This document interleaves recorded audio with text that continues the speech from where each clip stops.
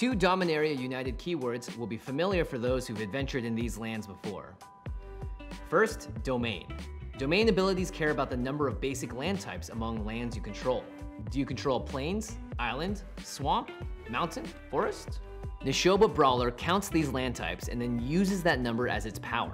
Remember, you're looking for land types, not card names, so non-basic lands that have those types will count. The more you explore, the more powerful domain cards become, and all that land will come in handy with the other returning mechanic, Kicker.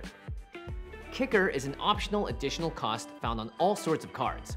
If you choose to pay the Kicker cost, in addition to whatever other cost that spell has, the spell becomes kicked, and you can get a bonus effect.